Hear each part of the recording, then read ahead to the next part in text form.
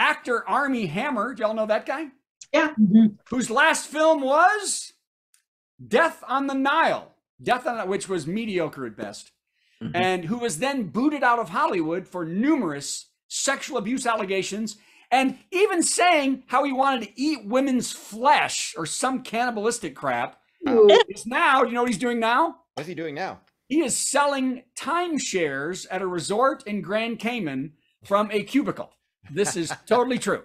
Wow. This is the hell he deserves, said one patron who didn't want to be named.